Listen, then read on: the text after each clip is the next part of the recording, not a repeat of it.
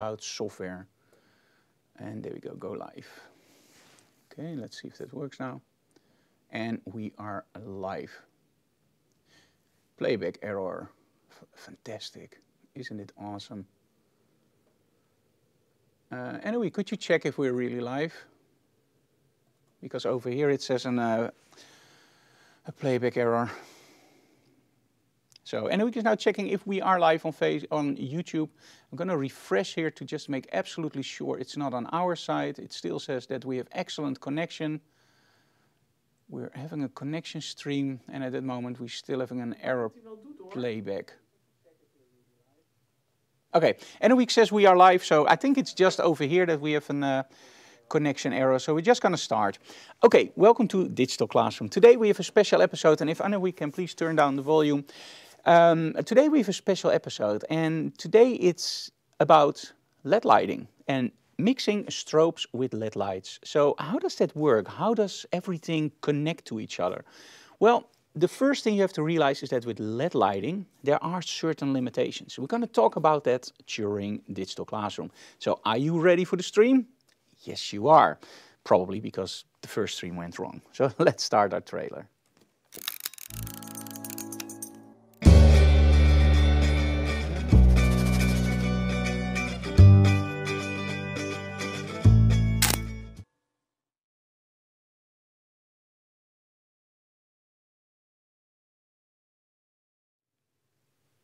Okay, and we're back. Okay, so LED lighting. We get a lot of questions about LED lighting, and somehow it's like totally in fashion to use LED lighting. And what is the whole thing with LED lighting? LED lighting, of course, is continuous light source. So that means you can, actually for the technique, it's similar to using the sun outside. So you have a lot of light that's continuous there, and you can control that with your shutter speed. So when we look at how that all works, it's actually the same way as outside. So don't be confused by, okay, but this is in a studio environment. Just be very, very clear, it's the same as outside. So ISO, aperture, shutter speed, they all work exactly the same as with sun lighting. And that's also where the problem comes. If you want to shoot, for example, motion, so hair flicking around or a model jumping upside down, okay, Anne-Wieke is not sure. Can you please go to YouTube, Anne-Wieke, and check? Ja, ik zit op YouTube. Okay, guys, can you in the chat, I see that we have 4 viewers at the moment because we switched over. Can you guys please confirm that we are live on YouTube? Because we are really in doubt over here because we have a lot of problems at the moment with our internet. Maybe it's the solar flares, you never know. So I will just ask people, are we live? Been waiting on this. Okay, Jado, Rose, can you confirm that we are actually live and that you can see me and hear everything? Because we want to make sure that there is no issue with our stream.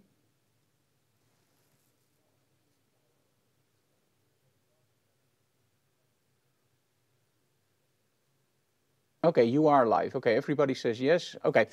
We don't see anything here, so we're just going to continue everything and we're just going to see where it ends, you know, who knows. Okay, so LED lighting. So freezing motion with LED lighting is almost impossible for the very simple reason you don't have enough power. Think about outside with the sun, you can shoot a jumping model, but you need a shutter speed of 1/2000th of a second, maybe 1/1000th of a second. You need something that will freeze that motion. And trust me, in the studio, LED lighting will not. I remember that one day a salesman of LED lighting actually said, Frank, you really have to start shooting with LED, that's awesome. And I said, okay, but I want to shoot a jumping model. Oh, that's easy with LED lighting. I said, okay, but then you probably burn the model down for the very simple reason I need so much light to shoot on 1/2000th of a second or an insane high shutter speed, or sorry, an insane high ISO, which we don't want to do, of course. Okay, so today we're going to talk about LED lighting. The first setups we're going to do is just simple LED lighting only. And then afterwards I'm going to actually try to mix LED lights with strobe. So we're going to go very slowly through it. Now if you think Frank looks a little bit stressed, that's absolutely true because this is the second time we started up the stream. And the first time we had some issues because today we are shooting to the iPad Pro with Cascable. Let me show you very quickly how that looks. Believe it or not, we're shooting with USB-C to an iPad Pro, and it goes really, really fast, and you can do a lot of fun stuff with Cascable. So I'm going to show you that later on. So overall, it's very, very cool to be able to finally do this. I started, I think, 2 years ago with a mobile workflow, starting everything on, for example, Lightroom, Photoshop, Affinity Photo, LumaFusion, Project Rush from Adobe, but trying to do everything on the iPad Pro. Now, I have to be honest, at first that was a disaster. Renaming files didn't really work nicely, corrupted files and whatever, a lot of problems. Now, overall, we solved a lot with, for example, File Browser Pro. We solved a lot with the new Lightrooms with selective adjustments, and it just goes very, very well. The only problem is, if you want to shoot to the iPad Pro, you need something wireless. And my experience with wireless is that it doesn't really work all the time. And when you do trade shows or workshops, you want to make sure that it works all the time. So I'm not going to say that I'm never going to shoot wireless again, of course, but I need a backup. And that backup is via cable. And today we are actually showing you guys for the first time the Sony a7R IV into Cascable on the iPad Pro. Now, the reason this works a little bit weird is that I have to route my image to the screen to see what I'm shooting. And we do that with Chromecast. We have to route it to the Magewell, that you guys can actually now see what you see on the screen. And I also have to run my laptop through the same devices. So that's why at this point we had a hub that worked really well with the first one, with the first stream. We tested it out for about a day, worked fine. And then you start to stream and we can't power up the dock anymore. So it's OVC is listening. We got a problem with one of your dogs. So anyway, overall it works great, but this one I don't know what's going on. Okay, so LED lighting. Let me first switch over to the camera settings and then I'm going to walk into the studio. We're going to work today with our model Lois. And we're going to start out really simple with a Fresnel light. And Fresnel, of course, is the most beautiful light source in the world, right? So let's see what we can do. Okay, so Anouk, if you can take over here. Perfect. And the rest I will do, don't worry. So Anouk is taking over behind the desk. I'm going to put this into the stopcontact. Into the stopcontact. The power outlet, of course. I'm also going to teach you guys some Dutch. Okay. Now, one of the things that I love about the Fresnel is actually the way that it works. Now, my model is going to hate this, so please walk away for now. Just walk out of the set. Because there is a lot of light. And one of the cool things about Fresnels, and you can actually see that now, is that I can make it bigger and smaller, the spot. Anyway, can you go to the monitor, the high cam? Do you have it on the high cam?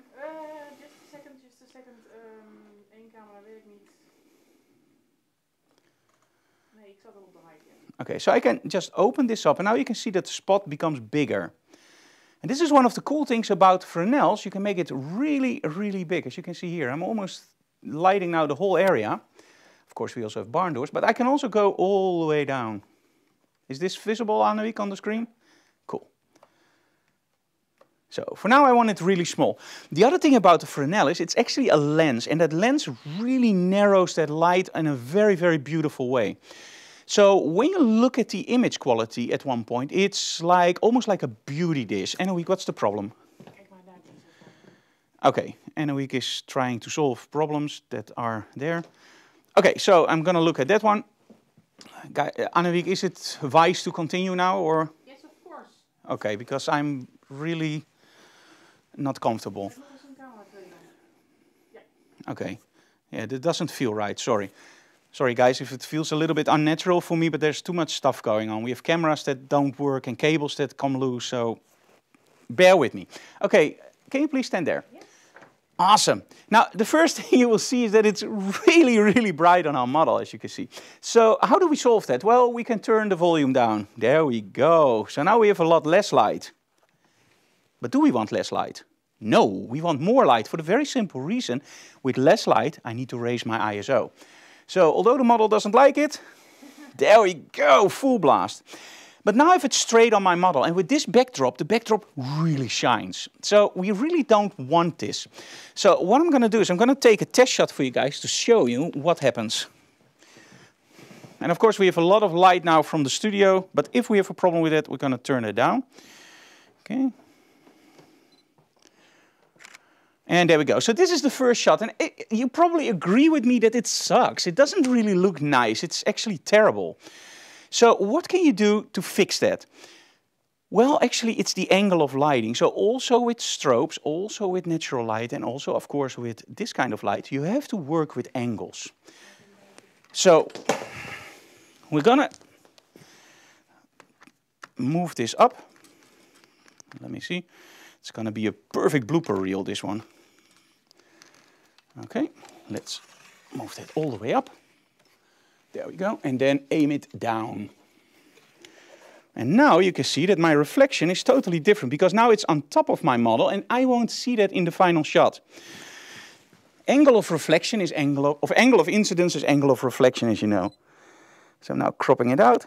So now for the first time I have an image without that reflection. And actually, for a Fresnel, I really like it. But what if you want a little bit more? Well, no problem.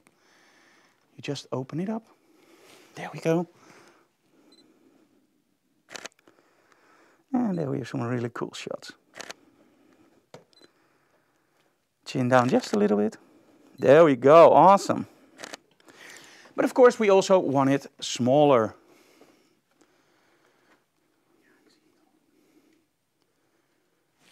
Okay, there we go. And now we have way more vignetting on the sides. I really like this a lot better. But as you can see, the face is a little bit too bright sometimes. Which camera, Anouk? Okay, sometimes the face is a little bit too bright, and that's because I'm shooting on manual 2.8 and then on a shutter speed of 1/80th of a second. But I still have to use, of course, exposure compensation. So in this case, when I look at the image, it's a little bit too bright. So I'm going to go to -7, -0.7, and I think this will look a lot better. Of course, you can use a light meter, but during the stream, I want to do it a little bit fast. So I really like this. But this is a very, let me put it this way, a very distinct look. It's the look from a Fresnel. People love it, I love it too, but it's very distinct.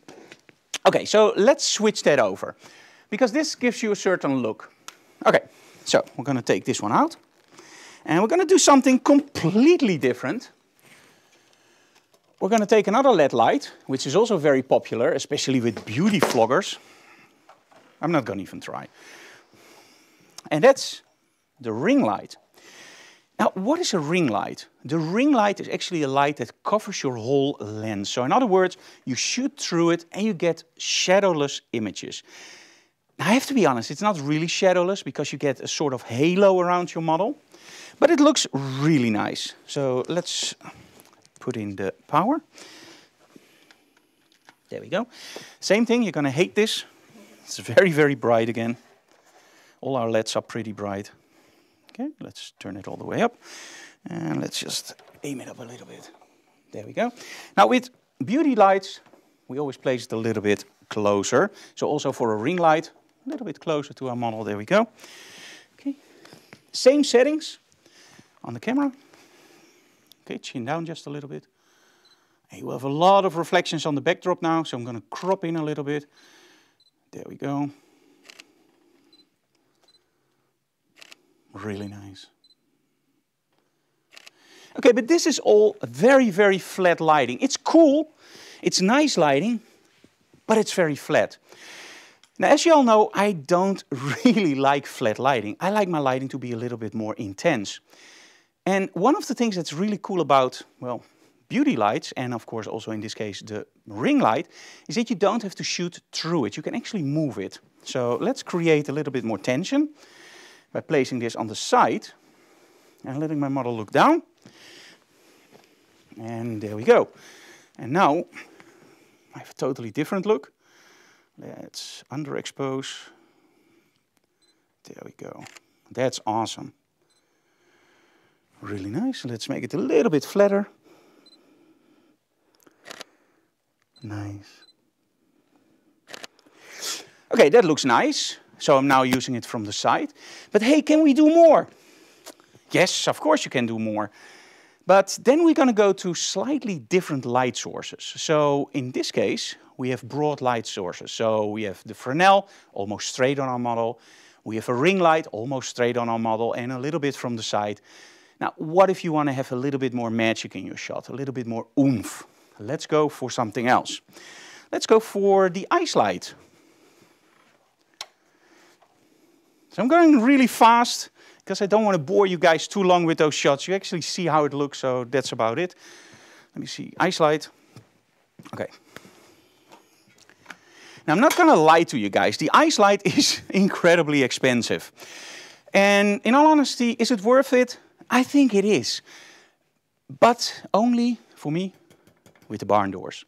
Now without barn doors, it gives you a lot of light. Without any doubt, so let's turn it on. There we go. So a lot of light, as you can see. It's less than the other ones, but hey, it's a lot of light. But how do I work this? Well, with the ice light, I found it very, very easy to just hold my camera in one hand, zoom in a little bit. Let me see if this is what I want. Yes. And then just hold the ice light in the place where I want the light. And there you go, maybe a little bit from the side. And as you can see, it's not spectacular. This is something where you go like, yeah, do I really spend the whole afternoon watching this live stream or do I do something else? If I only do this stuff, you will probably be better off doing something else. And that's why we're going to stop this now. We're going to make it more interesting. So the first thing you want to do is steer that light. That's where the barn doors come in. Now watch this. I'm going to aim it straight at the camera and I'm going to do this. Now you probably don't see any light at all, and just a little bit. Now watch this when I do it on the model. You hardly see any light, right? And that's because we also still have the studio lighting on.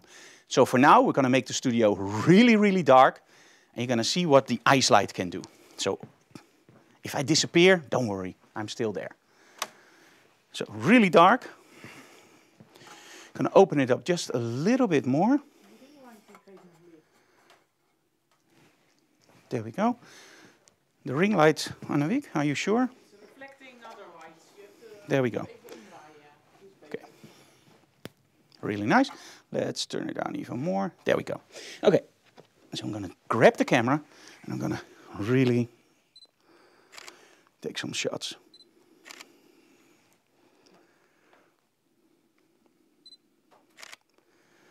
And what I love about this is you can literally just paint with light. You can create really cool effects. Normally you would use something like flags for this, but with this, it just works.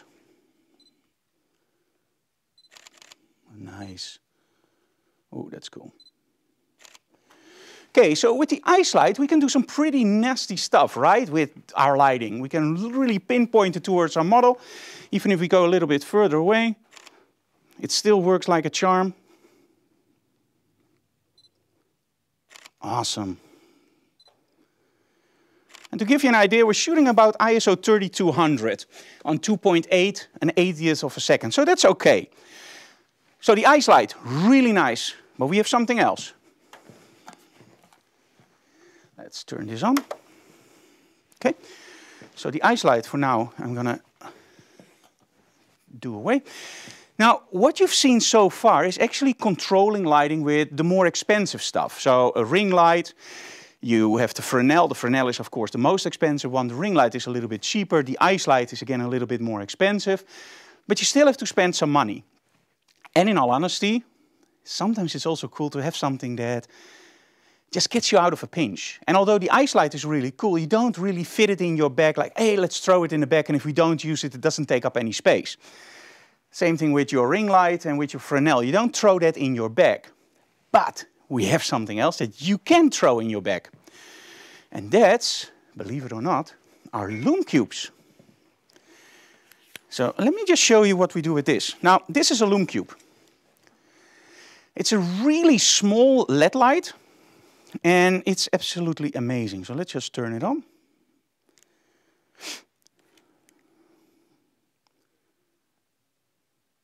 Yep.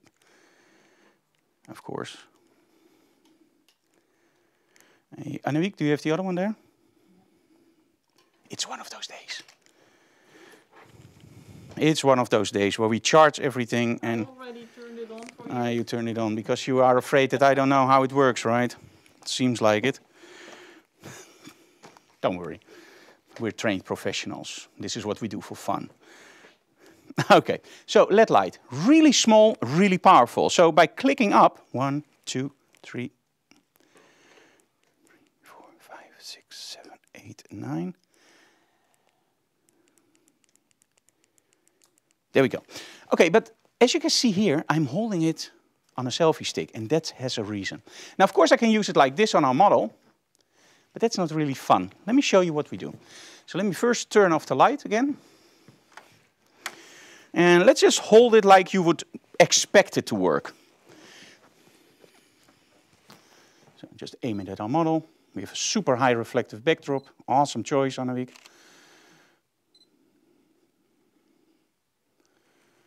Nice. But this is straight on, and in all honesty, this isn't the kind of shot that I really like. So this is why we use a selfie stick. Now watch this. I'm gonna open up the selfie stick all the way. There we go. And now I can literally just hold it. Can you look that way a little bit? And I can even get in some lens flares. Now, as you can see, I'm now overexposing, so let's underexpose. There we go. Let's go to -1.7. Oh, that looks a lot better. Nice. Let's get the picture with the LED lighting. Nice. Love it. Chin up just a little bit. Nice. That's cool. So with our Lume Cube, we can actually on location light our model really fast by just aiming one Lume Cube on our model. I hear you going like, hey Frank, is there more today? Yes, there is. And we're going in a really fast pace. So can you imagine what happens now? Go even faster. No, I'm just kidding. Okay, Annemiek, can you help me out by moving the backdrop? And you can change very quickly. I'm going to go behind the computer. And we're going to switch backdrops really fast. And let me see if there are any questions.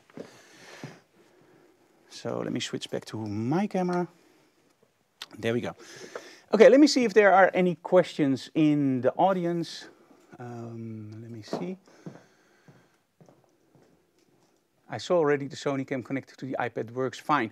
Yes, that's the thing. What you see now is actually the images coming in through the iPad Pro. And in all honesty, I'm not shooting JPEGs at the moment. I'm shooting the full RAW files.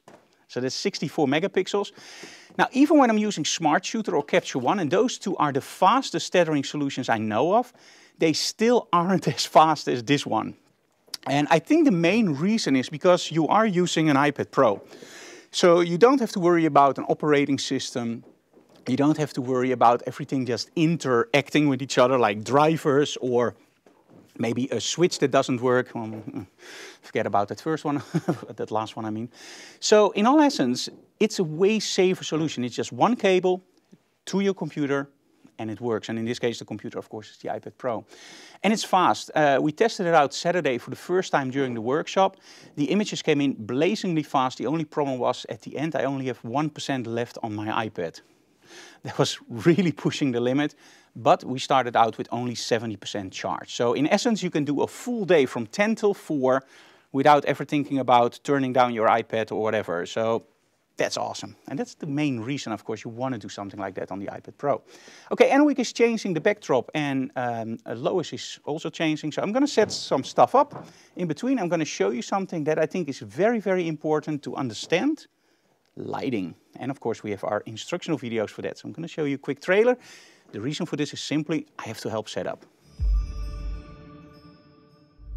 In this tutorial, we're actually going to show you that you can make great images with very, very simple tools. What to think about a tungsten light bulb. The LED panel. A ring light. A standard flashlight. The Fresnel. The Westcott Ice light. Smartphones.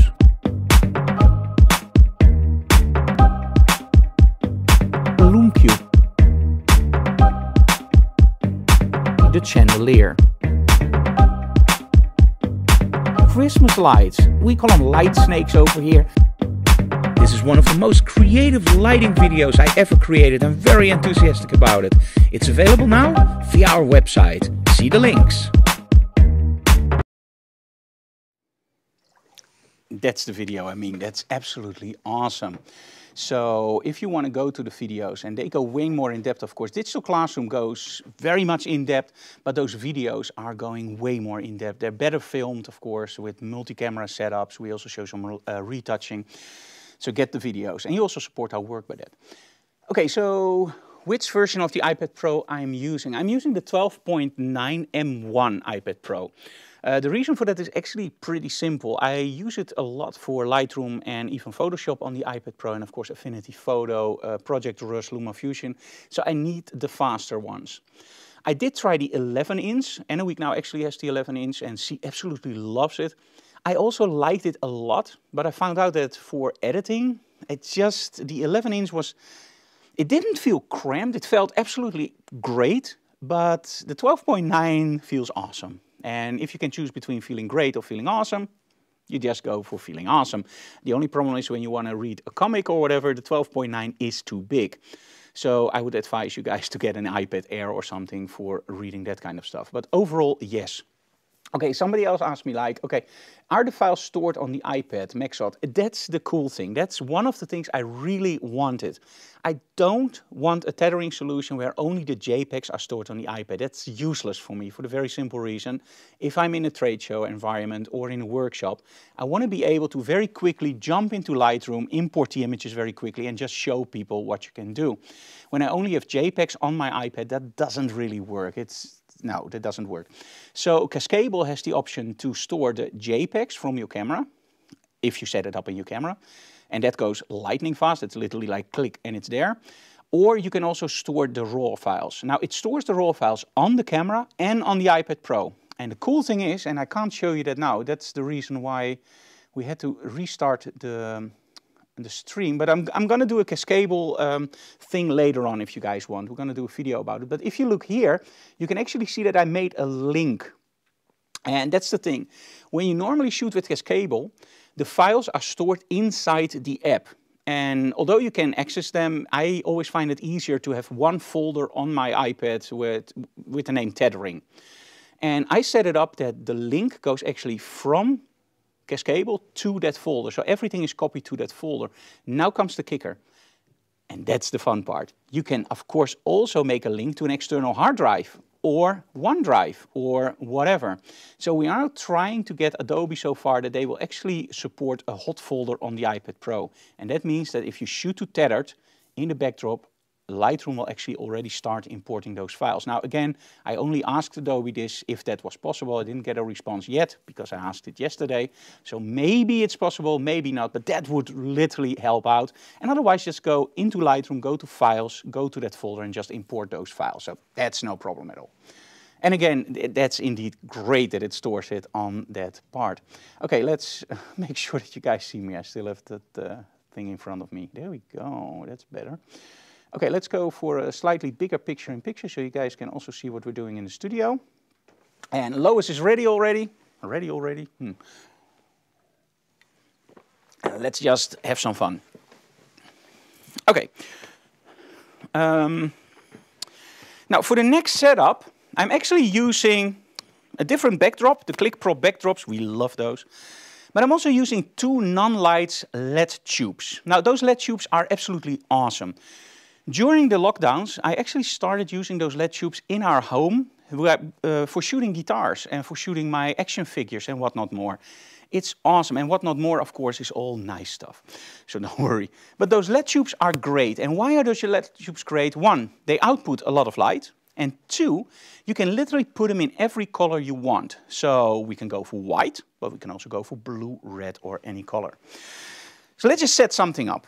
So first we're going to turn this one off. There we go. And we're going to take that in front of the camera because I want to show you guys something. So Emmeloord, is this in the picture? Emmeloord is going to the camera to show you guys. Maybe make it full screen if you want. Okay. So this is, Emmeloord, this is the Frio. And what type is it? It's the Frio Arch. It's the Frio Arch. And the nice thing is, this is a normal boom stand, and as you can see, Annemiek actually put it up here. So you have to tighten it a little bit better. But there's a little thing over here, and I can literally just move it around in any position I want. It's a ball head. It's a ball head, and you have an extra connector here. For example, if you want to add a modifier like an umbrella or whatever, or an extra arm of whatever you want to put there. So there's an extra hole there for an accessory. And the nice thing is, with the ball head, I can literally now move it any way I want. So combine that with a boom stand, and now you have a really cool solution. Okay, so let's go for the white one first. So we're going to set it up, and then we're going to add some nice atmospheric lights. Okay, so we're going to start with the white one. We're going to go a little bit higher than this. But first, I want to make sure that I'm on the right color. So let's go for... yeah, let's go for that one. Nice. Of course, full power. And we want to go a little bit lower. Let's go for 5500 degrees Kelvin. Okay. And let's place that a little bit close to our model. Aim up. There we go. And then just position it really close. New stuff. And just do it like this. Okay. Close to our model, so we have a really rapid light fall off. And of course we can tilt that. There we go. Maybe come a few steps forward. Just stand here. As you can see now, we have a lot of light in our studio, so this doesn't really work. You don't really see what's happening. So what we're going to do is actually turn off the studio lighting again. Ooh, that looks a lot different. That's way better. And I really like this, but I also like a little bit more Rembrandt lighting. So I am Dutch. Let's move this to the side. That's perfect. That's one of the main advantages of natural lighting, and of course also continuous lighting. You see exactly what you're doing. So no excuses if something goes wrong. Chin up just a little bit. There we go. Oh yeah, really like that. Really, really nice. So let's open up just a little bit. So now on -1.7, let's go to -1. And again, you can use a light meter, but with an OVF, you really need a light meter. With, for example, an AVF like I'm using, the light meter helps, but you can also do it on the screen because I literally see what's coming in. I still need, of course, color checkers and whatnot more to get the colors right, but for the exposure, I can pretty much dial it in by eye. Yeah, we need a little bit extra, right? Yeah, I agree. Let's see. In this case, let's do a little bit warm from the back. So I'm going to start this one up. And let's first go for warm. Let's go for a yellowish color.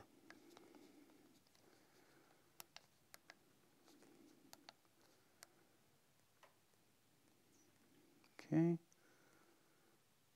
You see that they have all the colors in the world. Well, not all the, there we go, a little bit yellow. Okay, mellow yellow, right? Yes. Yes. Yes, baby. Okay, don't want too much, just a little bit. Just to give it a little bit of an accent on her jawline. And of course with a little bit of different lighting. So it's yellow against white. And you get something like this. Now, of course, this is not yet what you want, because it's a little bit messy, right? You see stuff on the backdrop, you see it a little bit on the model, you have that big black area there that doesn't really look nice. So how do you solve this? Well, the first thing you can ask is if your model can actually take the hair out of her face. So, yes, there we go. And now move a little bit this way with your head. There we go, awesome. Now this looks already a lot better, but it's still not really there, because now I can see the jawline, I can see a little bit of light on the backdrop, but I still feel there's way too much light on the, or way too less light on the side of her face. So let's add a little bit in the front. So let's move this. And the cool thing about these LED lights is because they have a pretty much spread out quality of light, we can actually also light the backdrop by just aiming it a little bit towards the backdrop. And this is something with strobes that's also possible. With LED lights, it's just a little bit easier to see. Chin up just a little bit. Nice, love it. Really nice and dark. Okay, let's open up just a little bit. There we go, just look all the way there. Nice, love it. Chin down just a little bit. Okay, cool. Okay, now let's say that you want something a little bit more blue. And this is the nice thing about LED lighting. You can just go there and you can just say, okay, let's change it to blue. I'm going to also make it a little bit more interesting now, of course, because this is all very simple. Let's place it a little bit closer to our model. And let's create a little bit of a lens flare effect. Yeah, do you like that? Yes. Oh, me too. So, yeah, there we go, chin up. Nice, love it. Keep your chin up, there we go. Of course, we want a little bit of that lighting from the side.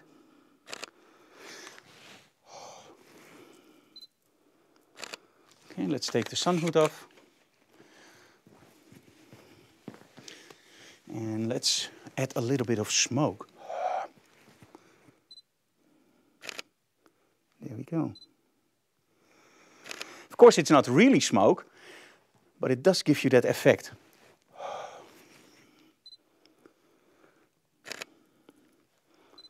Nice, love it.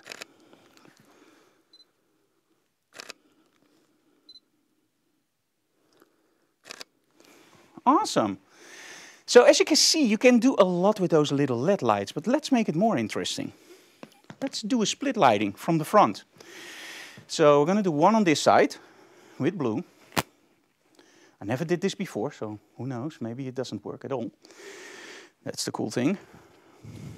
And Rick always tells me, don't try new stuff during a live stream. And I keep doing it. But hey, that's the fun part. Okay, there we go. And of course, because we do blue on one side, what's the other side? What do you think? The other side? Red. Red. Say red. Red. Do you like red? Yes. Oh my, me too. Favorite color. It's your favorite color? Yes. That's a coincidence. Mine too. So let's see if we can do something with that, with your favorite color.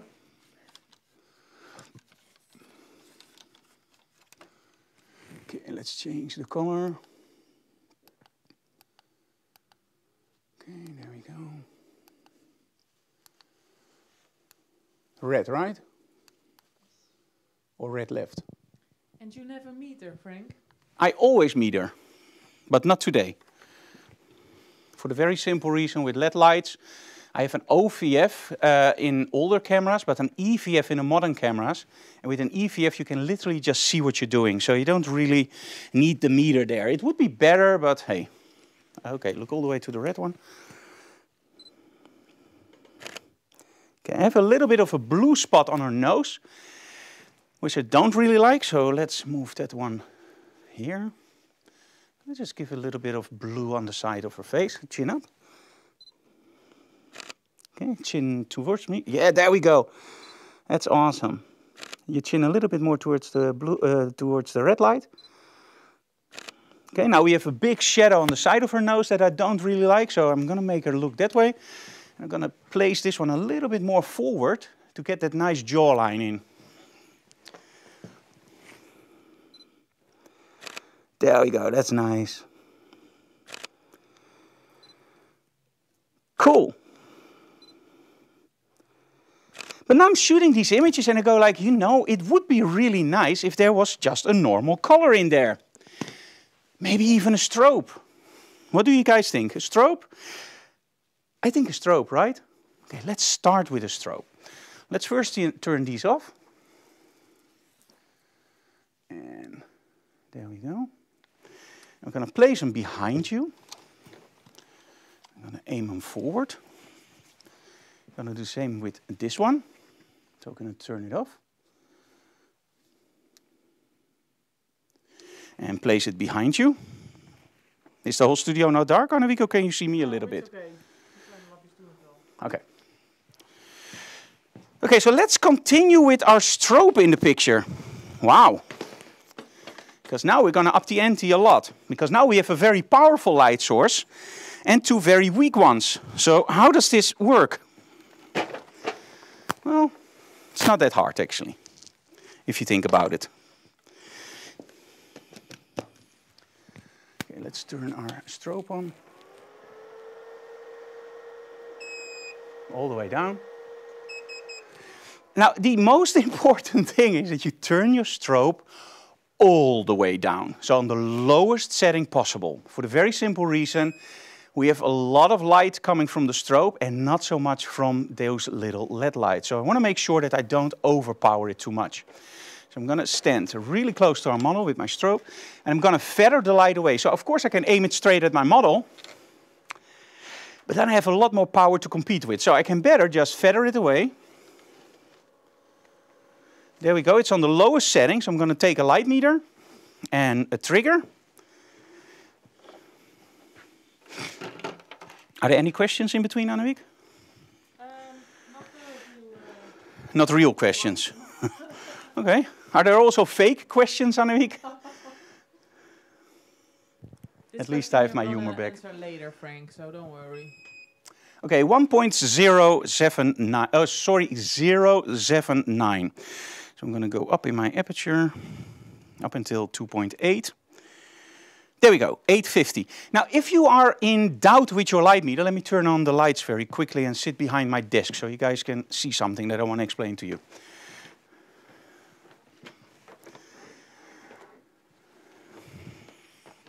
Okay, let me change over to my cam very quickly. Okay, so we get a lot of questions about these light meters. Now, when I go and I go for ISO 100, I'm actually getting this meter reading. So 0.79. Now for a lot of people this is very, very confusing. They go like, what the heck is, what I don't get it. The only thing you have to do is, I know that I'm going to shoot on 2.8, so I'm just going to raise my ISO. Let me go. So I'm going to raise my ISO all the way, let me do it like this, all the way till I see 2.8. And that's at ISO 850. Now, I have to explain something about how this light meter works, and I advise you guys to set it up the same way. Set your light meter up for full steps. Now, what does full steps mean? Full steps mean it will give you the aperture for 2.8, f4, 5.6, 8, 11, 16. And everything in between will be dictated by 0.01, 2, 3, 4, 5, 6, 7, 8, 9. Now the easy way to remember this is on your camera everything works in 1/3 of an f-stop. So that means if you see 2.83, you go to 2.8 on your camera and you click one click up. It's 3.5 I believe.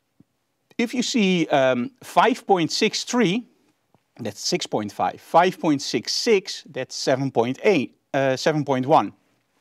5.69, that's f8.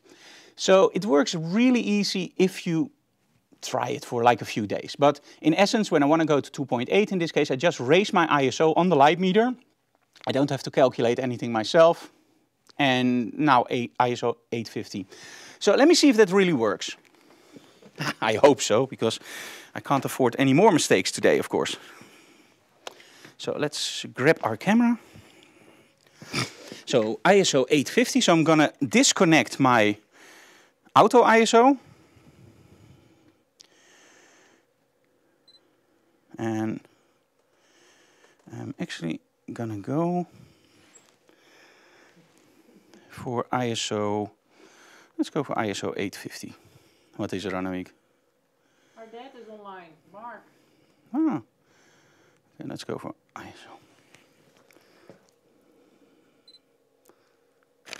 Okay, now if I'm correct, I would have a properly exposed image at the moment, and I do. Okay, that's awesome. So that's part one. Okay, let me change this over very quickly, because of course I want to make sure that I see what I'm doing. Live view setting effect off. There we go, this is much better. Okay. So we're now using a Hensel strobe, 2.8, ISO 850, or ISO 800 in this case. And you get an image like this. So this is okay. It's not really great, it's not spectacular, but it's okay. Now let's see what happens if and when we actually start adding LEDs. So we're going to turn this one on. This is the blue one. There we go. And now I'm blind. Don't look into the light. And we're going to turn on the red one. And I can already say to you guys, we have to place them pretty close to our model, because the closer they are to the model, the more light they emit. Now, when you look at it from the monitor's perspective, it probably looks not so nice. For the very simple reason, you don't see the strobe yet. And this is the main problem with people that shoot combined light sources. So if you shoot just continuous lighting, you constantly see what you're doing. That means that you can just look through the viewfinder, press the shutter, and you're done. If you shoot only strobes, you can use the modeling lights and you can figure out how it looks. In this case, this sucks. For the very simple reason, I don't see anything I'm doing because I'm missing my main light. So I have to aim at my model, let my model look that way, and just try it. And there we go. Now, the first thing you will see is that I have a lot of lights coming from the back. I'm using my lens flare. I have a special filter on my camera called a black mist filter from K&F Concept. Really nice. But as you can see, I already have a lot of LED light. Now, what if I want a little bit more LED light? This is the trick. Watch this. I'm just going to lower my shutter speed to, let's say, 1/15 of a second. Breathe in and press. Now you can see that it's actually starting to blow out. You see that? So this is not what you want. So this is already too much light. Imagine that, too much light. That's awesome, right? So let's go back to 1/60th of a second. I really like that. Okay, now let's say that you don't like the strobe that much. You like the effect, but you want your main light a little bit softer or a little bit lower in output. How do you do it? First things first. I think on the hands, there's a little bit too much light. So what I'm going to do is I'm going to take my strobe and I'm actually going to take it away from her hands. So I'm going to do this. But, and this is the other thing, if you look at a strobe and it's a strip light with a grid, I always tell people imagine it as being 3 softboxes. One a little bit softer, one a little bit brighter, and one a little bit softer. So, if I use the center part, I will have a lot of light output. If I use the sides, I will have less. So there's already less light on our hands. Now when I feather it, like this, straight on, I will have a lot of light, probably 2.8 as we metered before. So I'm not going to do that, because we wanted less light. So what I'm now going to do is I'm actually going to feather it all the way here. So how much do I keep? I don't know. I really should meter that. But in this case, we're just going to wing it. That looks way better. It's not a lot less, but it's just enough. It just gives you a little bit nice atmosphere. Okay, I'm really getting into the mood of this. I really like it. So let's try some different positions. Let's try to get the light in a little bit. There we go. Nice. Awesome, girl. Look at that.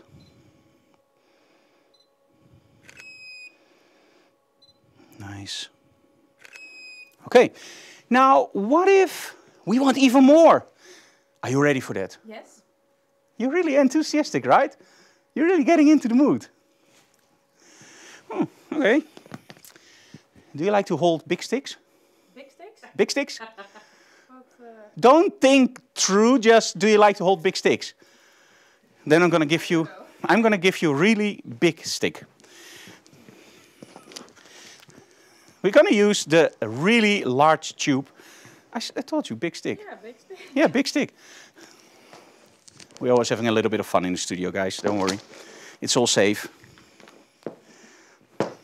Okay. Oops. Oh, don't kill the messenger. Okay, what kind of light do we want from the bottom? A little bit reddish. Not totally red, but a little bit. Okay, let's turn it on. Now this is a beast. Let's turn it.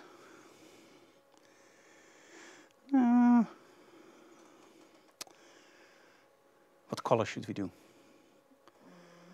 It's too red. Nah, too red. Blue. Blue. Yes, I like that. Okay, can you hold it? Of course. Can you play with it? Yes, like that. Play with the big stick. Make it interesting. And as you can see, we're now running into a lot of problems because that light is way too bright. Do you see that? Wow, a LED light that's too bright.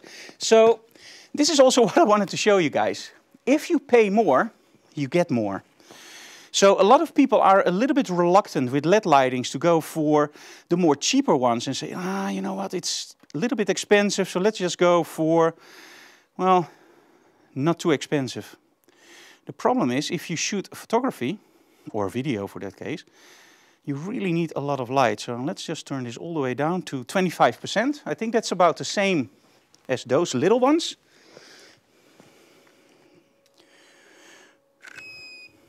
There we go. I can even now go for f4.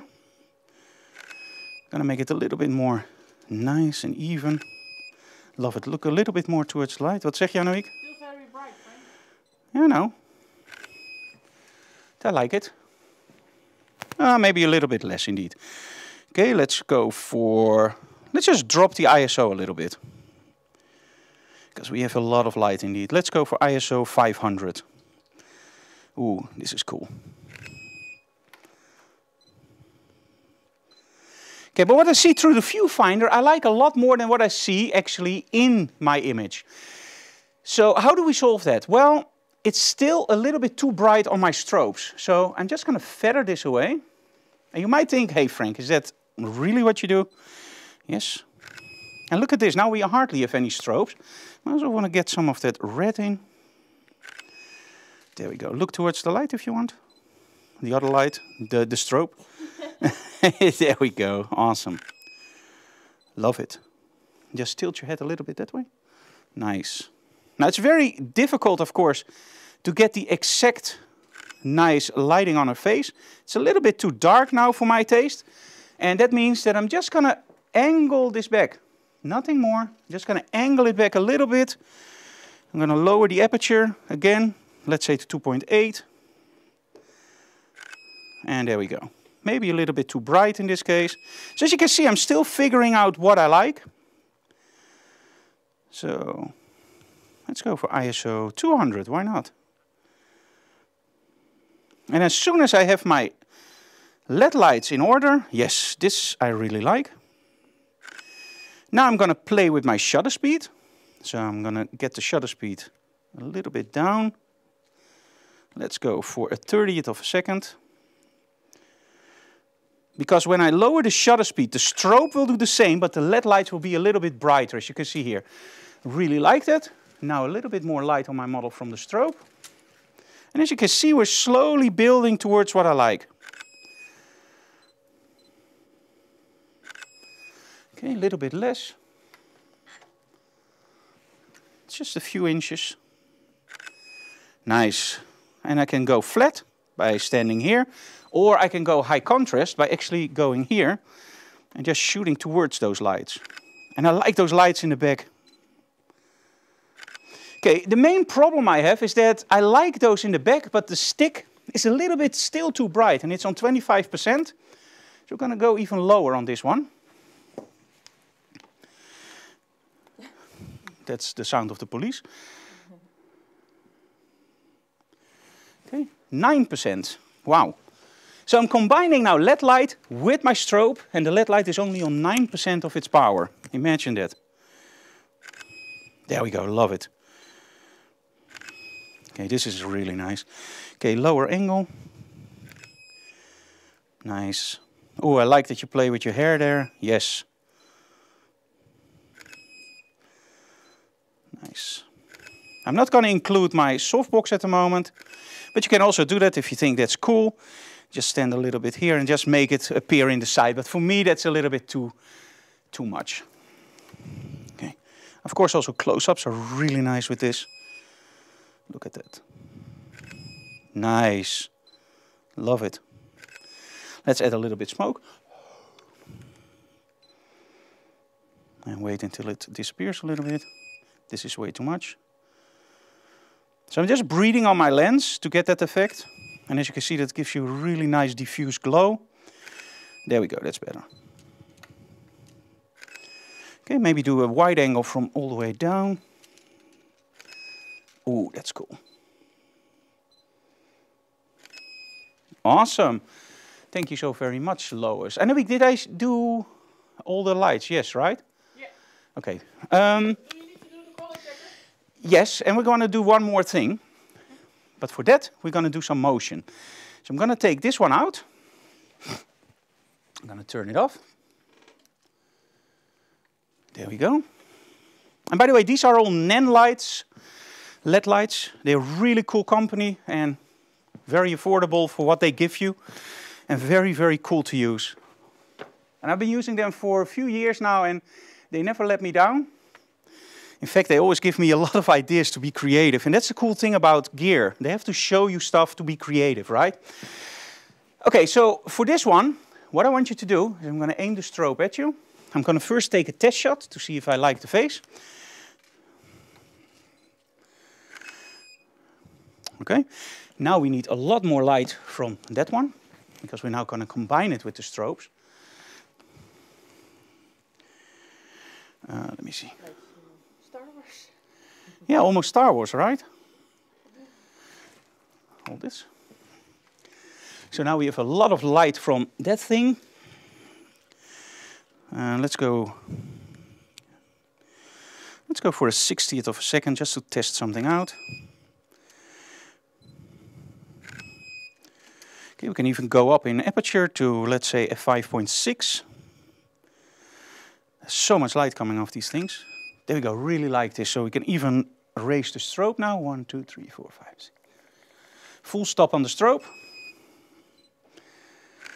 There we go, I really love this. Okay, hold it really close to your face. Nice. Okay, you can even do some stuff where you turn down the strobe. Very close to your face, very close. You can do, for example, this. It's almost like a Star Wars shot. I love it. And then, of course, put the strobes back on for a totally different look. Okay, now I want some action. So what I want you to do is just sweep it in front of when I say yes. Okay. Are you ready? Yes. 1, 2, go. Okay, as you can see now, we don't see any movement. And that's to be expected. First of all, we have to make sure, of course, that we have a low shutter speed. So we're going to go for a very, very low shutter speed of, let's be daring. Let's go for 1 second. So 1 full second. Okay, what you want you to do is when I say yes, you just move it. Like that, in front of your face and then immediately away. About 1 second, so 21. Okay. Yes? Are you ready? First without your face. Okay. 1, 2, go. And there we go. As you can see now, way too much. 1, 2, go. So now we have a totally white area.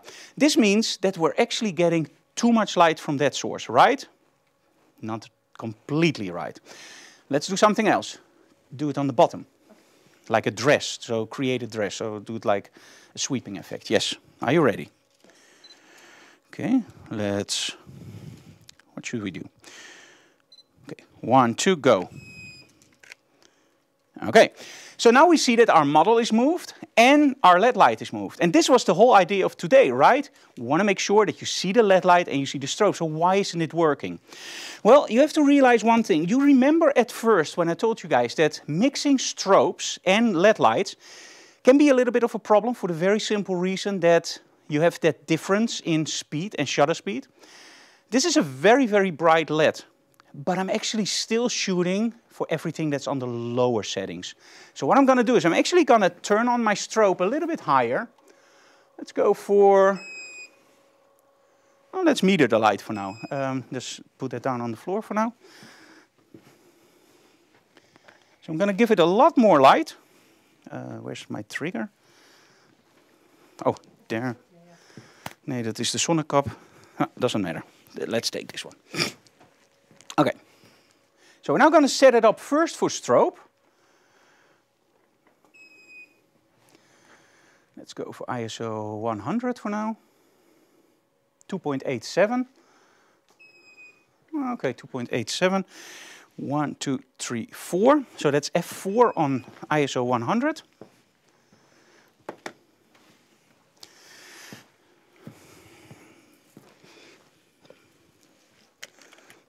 Okay, we're going to go for ISO 100. Yes, f4.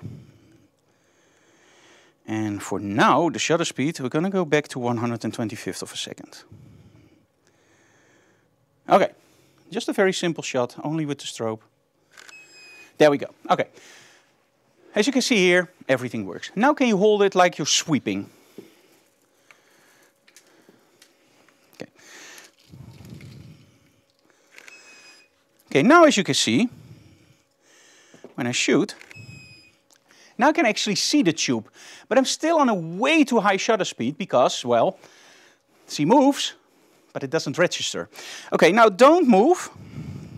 And I'm going to lower the shutter speed just to show you guys to, let's say, 1/4 of a second. So it's a pretty low shutter speed. And now you can already see that we have too much light coming from the tube. But 1/4 is something that I really like if I want to make that motion, because 1/4, well, see, has to sweep it around. I want to make sure that I see a little dress kind of stuff. So I need a longer shutter speed. So I'm still having way too much light from my tube. So let's turn that all the way down again. Let's go. And again, we're going to go, let's say, somewhere around 30%. Okay, first take your test shot. You want to make sure that on your desired shutter speed, it doesn't bloom too much. It still blooms too much. So we're going to turn it even more down.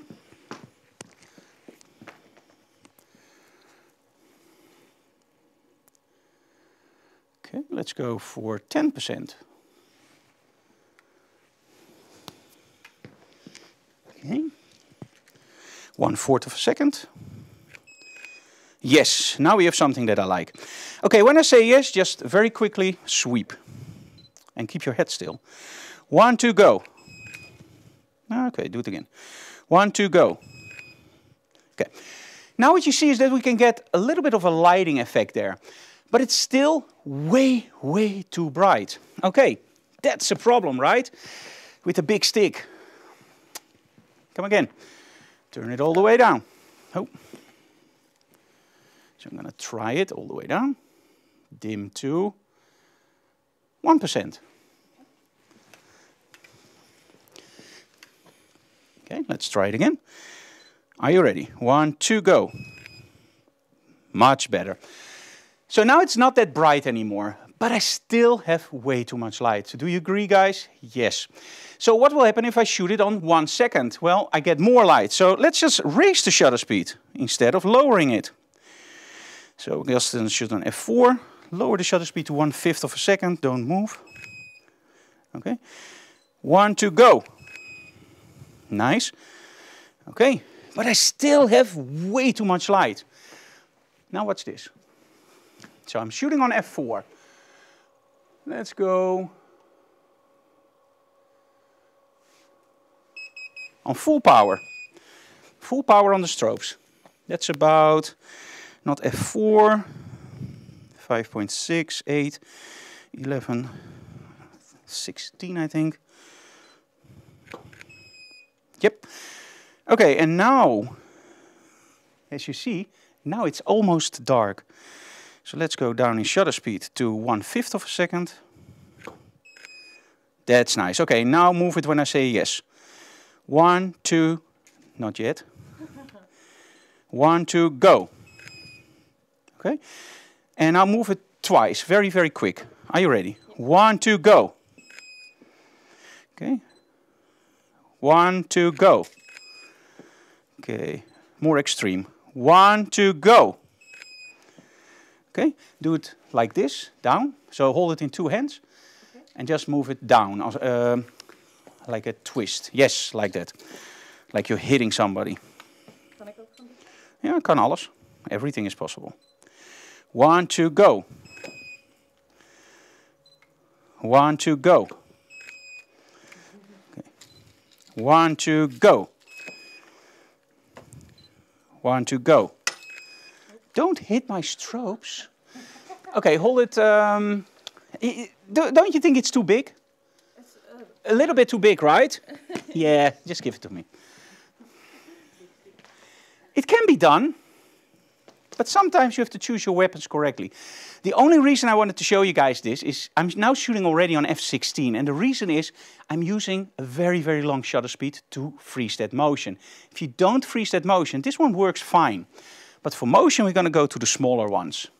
The smaller ones are a little bit more fun for that. So let's just take one of those.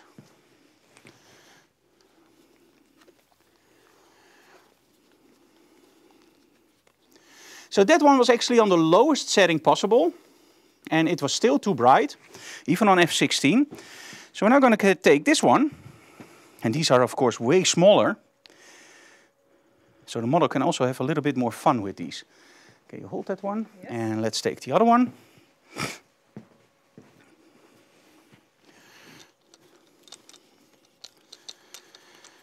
Okay, take this one off.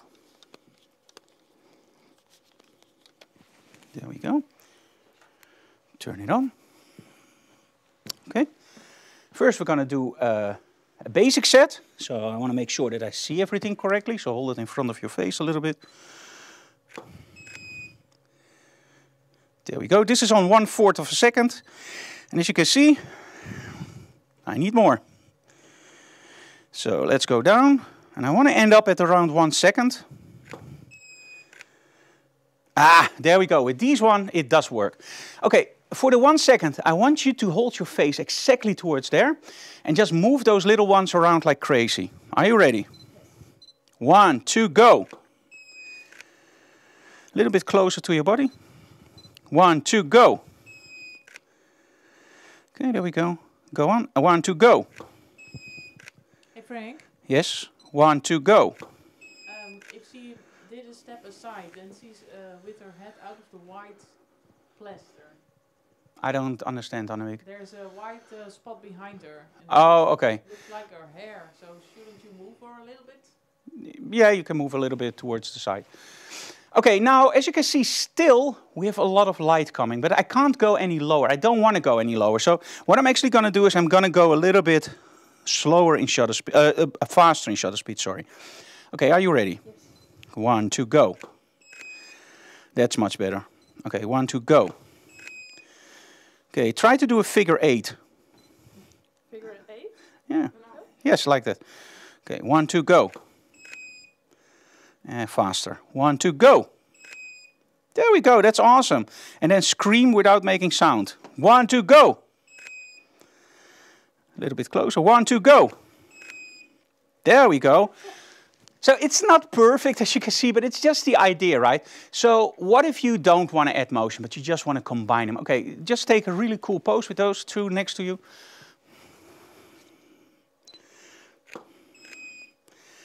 Now, of course, I can lower my shutter, or raise my shutter speed again to go for normal shutter speeds. So let's go for a 20th of a second. And now you can see that I hardly see my strobe I see, but I don't see my LED lights anymore. So what do? You already know it. We're going to lower this one to 10. Let's go for 6 again. Okay, 4 stops down. So we're going to go from 16 to f4. Okay, cool.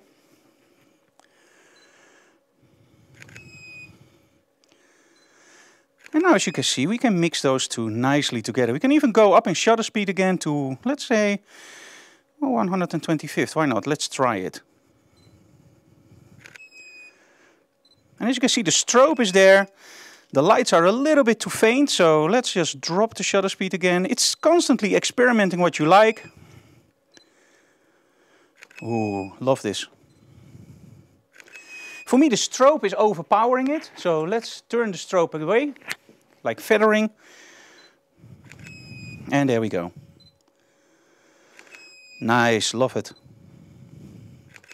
Tilt your nose a little bit. Yes, there we go, that's awesome. Look towards the strobe. Nice. Okay, cool. Let's do it a little bit more flat.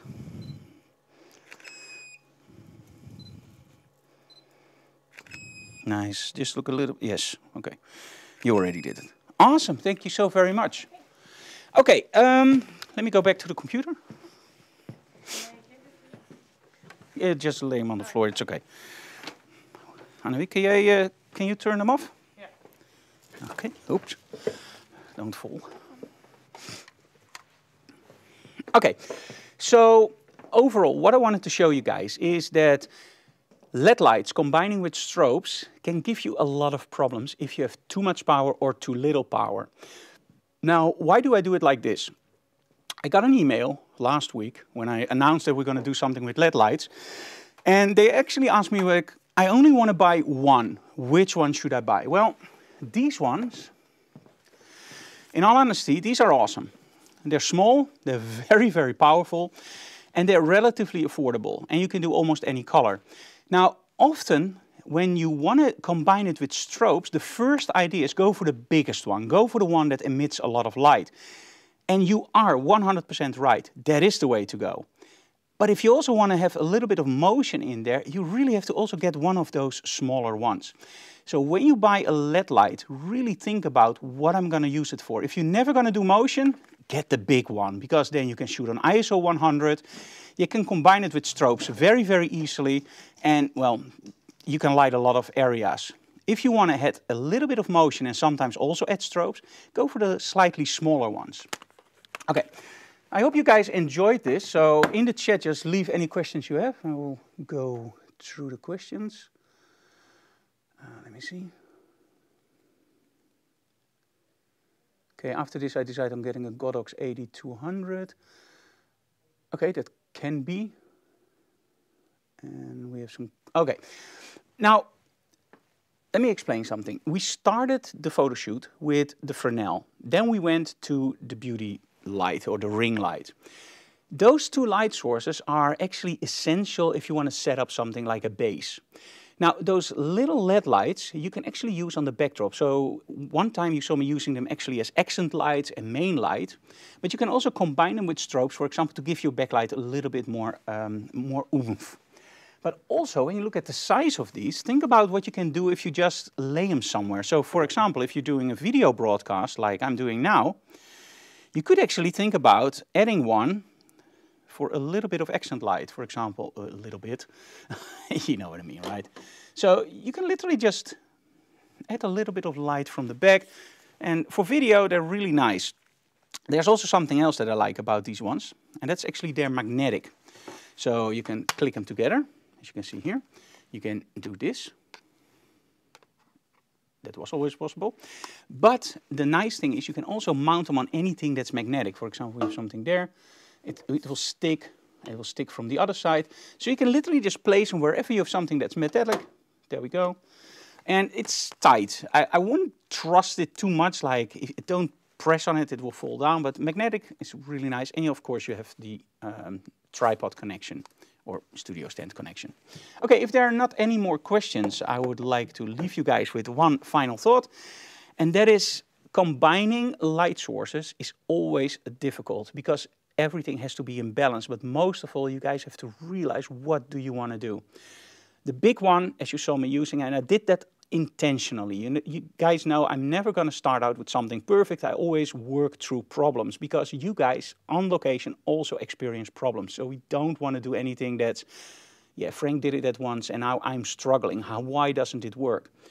The big one didn't work with the motion for the very simple reason, even on the lowest setting, it was still too bright. I had to put my strobes all the way to f16. Now you might wonder, like, how is that possible? Very simple, you're using a shutter speed of 1 second. That's a lot of time to let in available light. Now, as soon as we switched to the smaller ones, you saw that my light output went all the way down. And at that point, I also have to lower my strobe. That gives me way more latitude and way more options. So when you buy something, really on paper, put for yourself what I'm going to do with it. if I want to freeze motion, forget about it. But if I want to incorporate motion, maybe get one that's not so bright or that can go all the way down. If you only want to do stills, get one that's really bright. But most of all, by the way, if you order anything that has like white light, so for example panels, make sure that you get one that has a color temperature adjustment.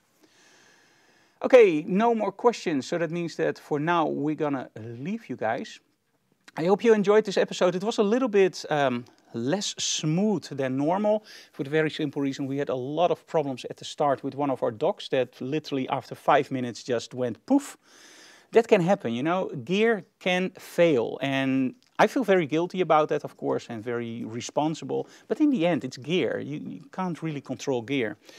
And Emmeloord also has a really nice thing for you guys. We actually just finished translating my book, Photography with a Small Strobe, it's called in Dutch, but we actually translated it into English, and then it's called Speedlight Magic. And Emmeloord is almost done with translating. I believe it's the final stages where we have to get the images in, and you are done. And then we will actually start selling the book ourselves in English. So if you are into speedlights and you want some magic in your shots, get the Speedlight Magic book. It will be available in about 3 or 4 weeks. A couple of weeks, I don't know. Couple of we weeks. still have to ask permission for Amazon. Okay. And it will be an e-book and also a paperback. Okay, it will be an e-book and a paperback, so that's gonna be awesome. So you can read it on your iPad Pro or iPad Air, and you can actually read it on paper. So there was one question. Oh, there's one question. On Facebook. Yes. From Seth, he didn't have a lot of hurry with the question. Okay. But it's nice. He asked how big should his studio be? Okay. And you wrote a book about it. I wrote a book about how big should your studio be. It's called. Also in Dutch. It's called Fotograferen in Every Situation. How big should your studio be? If you look at our studio, it isn't that big, but it's huge. And this is the reason why I say it like this. It sounds a little bit weird. It is a large studio space, but if you look at what I use, I actually always use smaller segments. So in our studio, we mostly dedicated everything to 2.5 meters by 2.5 meters. Let me see if I can get my camera up and running for you guys, so I can show you that very quickly. So let's go for cam on. And let's just go for web stream. Okay, connect my camera. Reconnect, apply.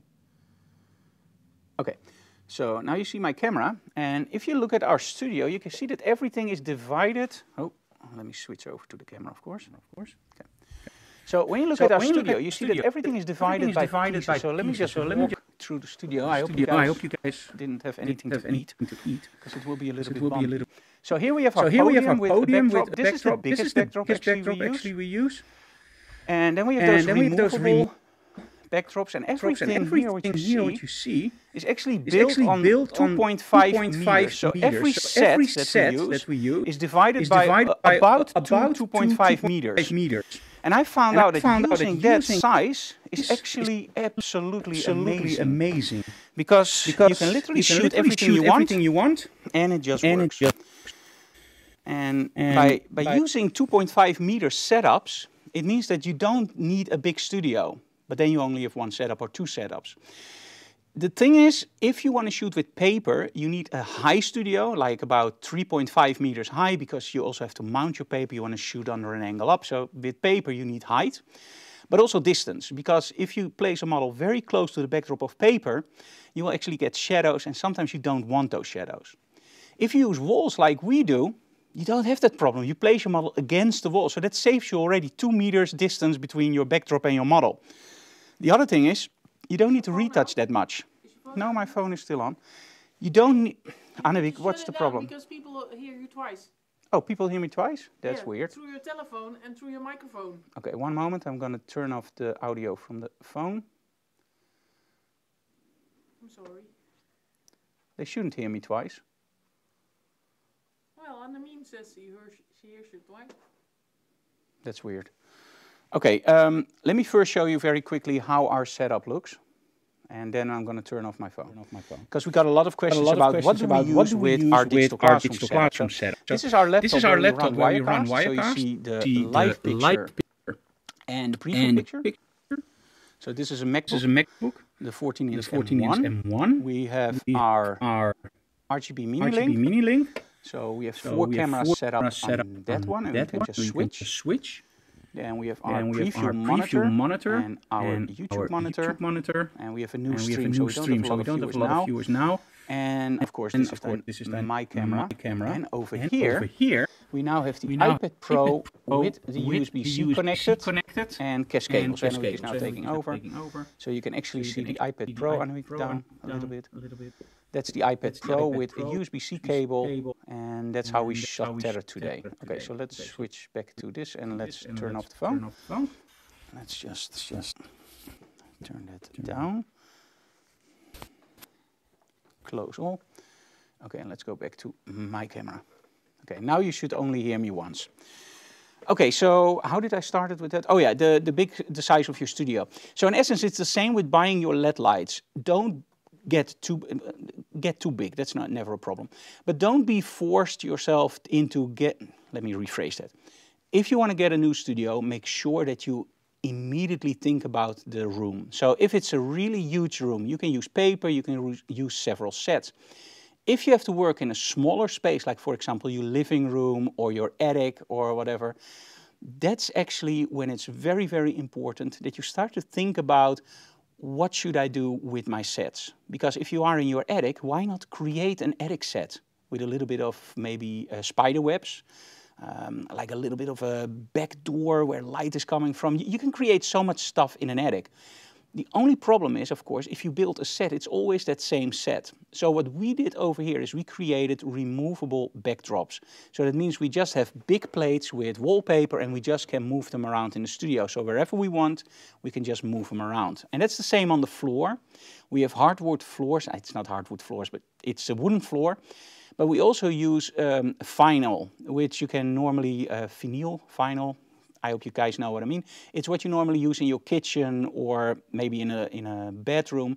It's what you put on the floor, right? And it looks like wood. But we also have it in metal. We have it in old wood, damaged teardrops or whatever. You can do whatever you want. And you buy them small. So we normally buy them with maybe 3 meters on the roll.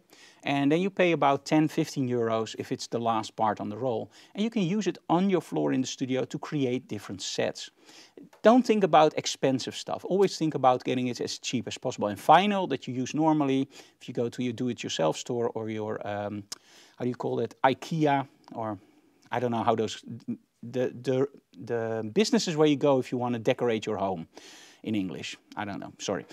But go there and just buy everything that's on the roll. So just go in there and say, hey, do you have anything left that you can't sell? Yeah, we have 2 meters of that. Okay, give it to me. We have 3 meters of that. Okay, what do you want for it? And they often will charge you like half price, or maybe they will charge you full price, but at least you have something that you can use in your studio. And by using that kind of stuff, you can literally change the backdrop immediately or change the floor immediately with a very, very cheap solution. Now, of course, the other backdrops we're using is the click prop backdrops. That's the one you saw me using, the second one, the old tapestry. And they are specialized in giving photographers backdrops that don't have any shine. So in other words, the first backdrop I used was actually wallpaper and it shined a lot. The second backdrop was actually the click prop backdrops and you saw that I didn't have any reflections there. Now, if you buy online those backdrops, you sometimes have reflections and shimmering or structure in those backdrops. So the click prop backdrops are a little bit more expensive, but they are absolutely awesome. Okay, let me see. Any other questions? No. Okay, that's great. So I would like to thank you guys very much. We always end with stay safe, of course. And when is the next digital classroom, Annewiek? It's Okay, in between, Annewiek is looking it up. April 13th. Oh, April. It's on April 13th. It's also a Wednesday. Oh, it's a Wednesday. That's great. In 3 weeks. Maybe we're gonna do something with smoke. Okay, we can do something with smoke next time. Why not? Let's do a smoke workshop. Smoke, real smoke, not breathing. Real smoke. Do you guys want to see real smoke the next digital classroom? If yes, just leave comments below. Say yes, we want smoke. And anything else, just leave comments below. Again, sorry, it was a little bit hectic and I was a little bit nervous, but that's because we are testing the Cascable now. It works like a charm, but our dock literally just imploded somehow, and that gave us a lot of stress. So I was not myself today. USB dock. Our USB dock exploded, not our dog. Chewy is still breathing and alive. He's walking over there, so he's still nice. Exploding dogs. Did you ever see an exploding dog? Besides cartoons? No, of course not. We are all for animal health. Okay, guys, see you again next time.